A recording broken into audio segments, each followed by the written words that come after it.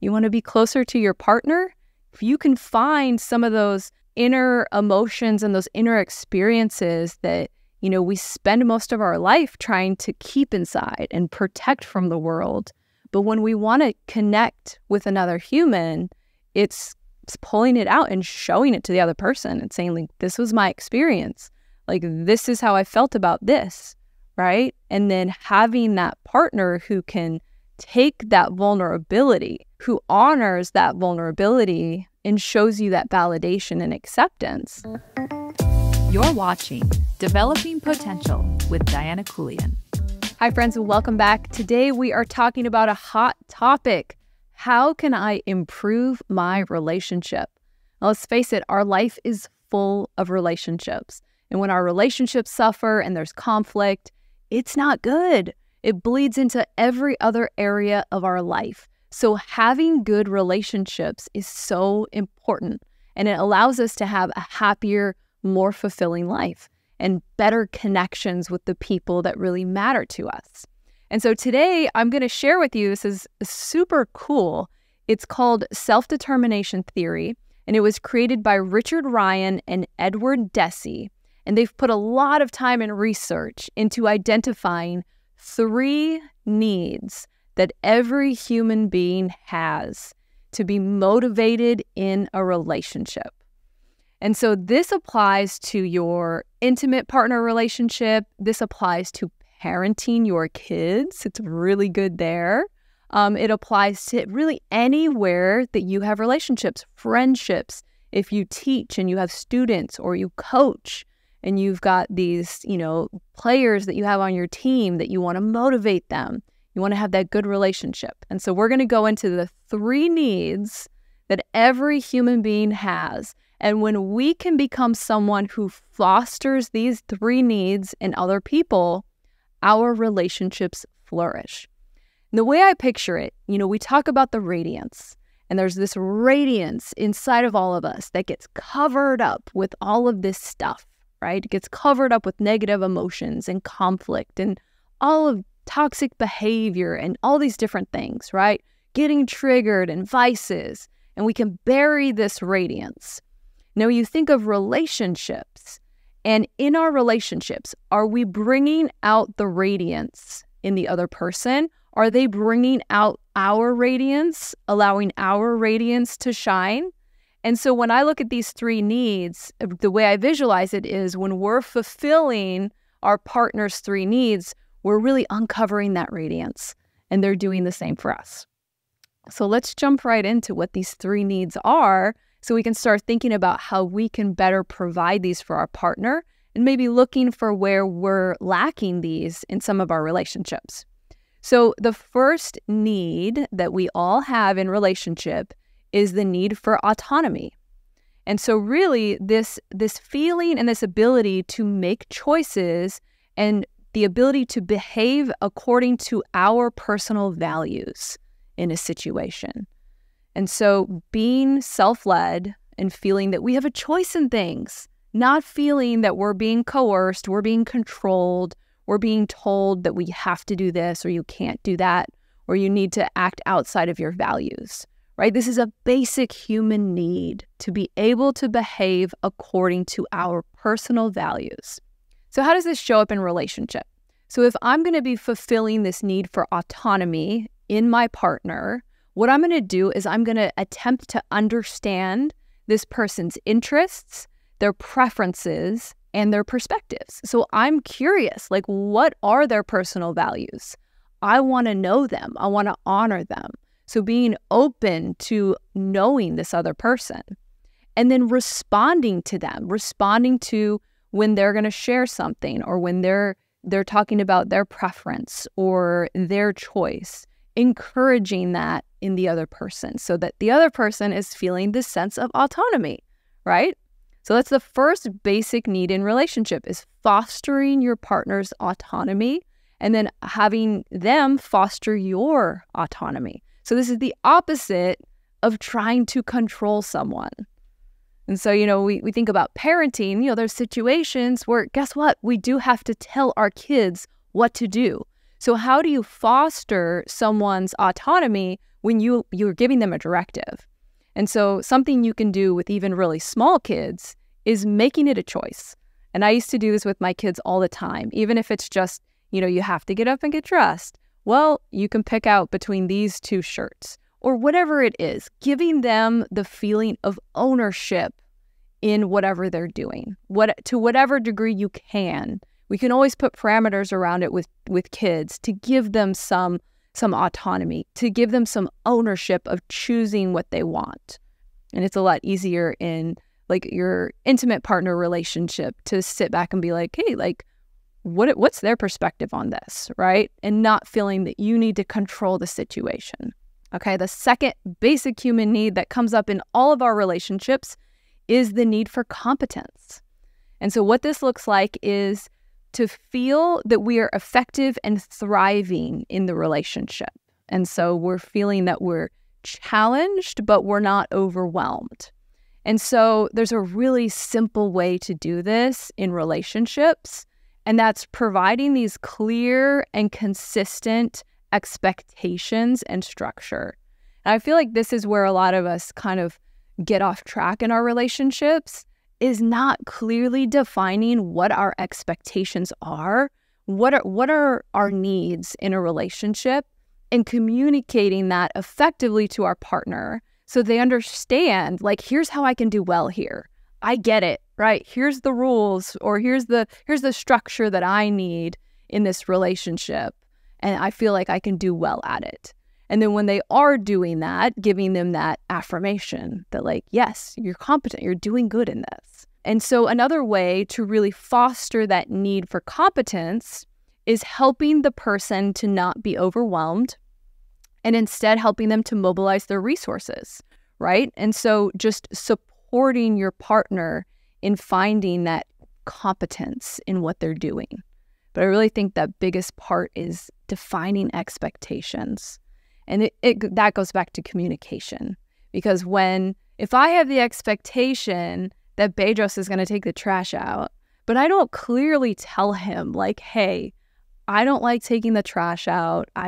Yes, I clearly could lift it. I work out, I go to the gym, but I don't want to. This is something that, like, could you help me out? If you could do that, that would just make me feel taken care of and supported. Right? But if I don't communicate that and then it doesn't happen, but then I just give signals and signs like, you're disappointing me, you're not displaying competence in this relationship, that's when things will start to disintegrate in the relationship. Okay, the third basic human need that we have in all relationships is the need for connection. And this one makes a lot of sense, right? Feeling a sense of belonging, feeling a sense of intimacy with the other person, and having this strong and stable connection between the two of you. So how do we establish connection with our partner or whoever it is that we want to build a stronger relationship with? Getting involved with understanding their interests, right? Just directing energy towards that person so that they feel seen, they feel accepted by you. A big part of this connection is making it non-contingent, right? We've all been in those relationships where it felt like you had to earn approval or you had to earn some kind of reward. And going back to raising kids, this self-determination theory has shown that when we try to punish or reward and we try to motivate kids that way, it doesn't work because we're putting our connection to them with a contingency. And so true connection, when we truly feel connected with another person, it's without these contingencies, right?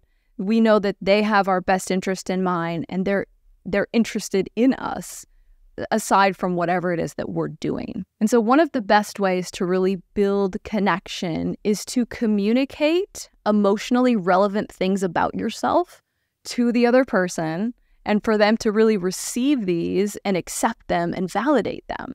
And so this is kind of like a basic way to build more connection and intimacy, which can be uncomfortable, right? Like to share emotionally vulnerable things about yourself to another person and for them to accept that is this building block for creating a strong connection. And so that's a great place to start if you're like, hey, okay, my relationships, we've got autonomy, like no one's trying to control the other person.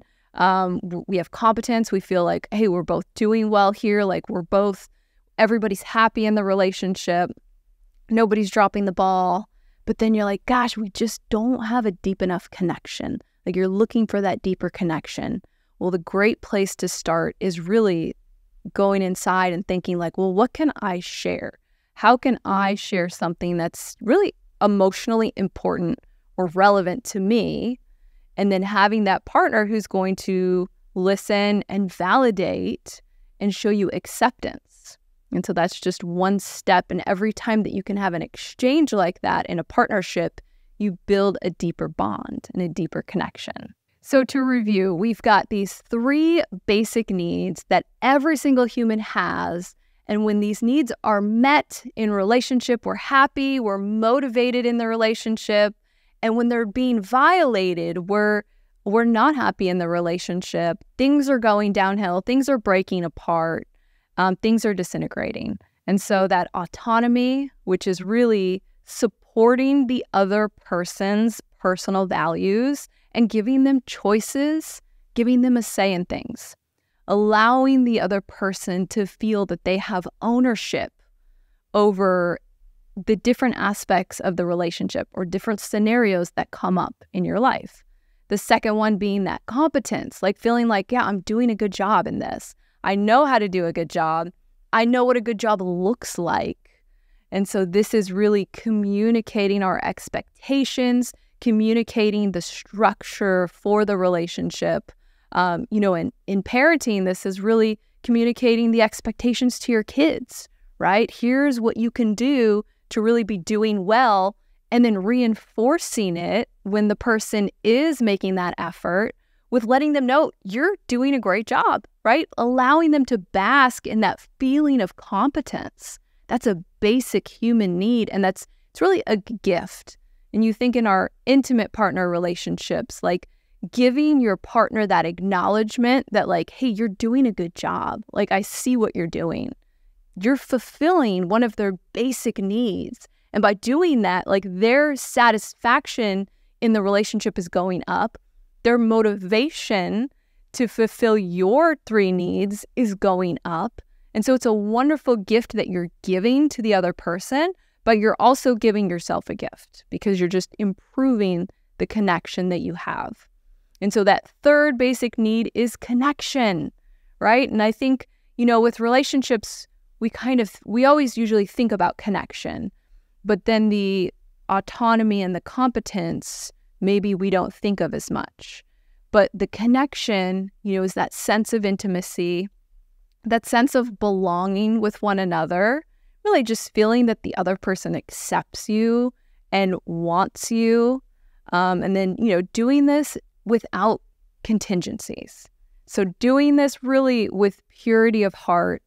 And the way to build that intimacy, that emotional bond, is really sharing emotionally relevant information, which, especially for men, this can be difficult. Or it's like, oh, I have to talk about my feelings. Like, yeah, you want to be closer to your partner? Yeah, you do. If you can find some of those inner emotions and those inner experiences that, we spend most of our life trying to keep inside and protect from the world. But when we want to connect with another human, it's pulling it out and showing it to the other person and saying, like, this was my experience. Like, this is how I felt about this, right? And then having that partner who can take that vulnerability, because it is vulnerable. And I think that's why we avoid it so much in relationships. But when you have that supportive partner who honors that vulnerability and shows you that validation and acceptance, and that's like magic for creating a strong, connected bond with one another. So the opposite of somebody who's really fulfilling these 3 needs would be someone who's controlling, someone who has unreasonable and unclear expectations, but you just know you're not meeting them. And then someone who's rejecting of you, right? Someone who you don't feel really wants to be bonded and connected. So that's it, guys. Who knew it was so simple to really improve all of our relationships? And so our extra credit for this week is really evaluating all of our different relationships for these 3 needs. So looking for autonomy, like where in this relationship am I taking choice away from the other person?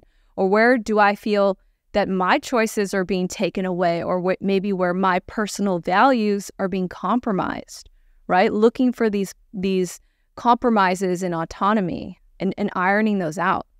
Competence, right? Maybe there's relationships you have in your life where expectations are just not clear, or maybe the expectations don't match each other. And so one person's doing more, expecting more than the other person. So a lot of this is communicating about those expectations and then giving positive affirmations and positive acknowledgement when the other person's really doing well and really being competent. And then the third one being that connection. So looking for where in your relationships could you build a deeper connection, right? So friends, I hope that this was interesting to you. And again, this was all coming from self-determination theory. So you can look it up if it's kind of sparked a little interest in you to learn more, because we can apply this really across the board. I've really honed it in on relationships here, but really in so many different aspects of our life, we have these 3 basic needs, right? This autonomy, competence, and connection. And we really need that for mental health. We need that for happiness. We need that for fulfillment. So really look in your life and where can you improve upon these needs for yourself and also for the others in your life who you care about. So thank you for watching. If you like it, please subscribe, drop me a comment, and I will be back next week with another episode. Thanks for watching Developing Potential with Diana Keuilian.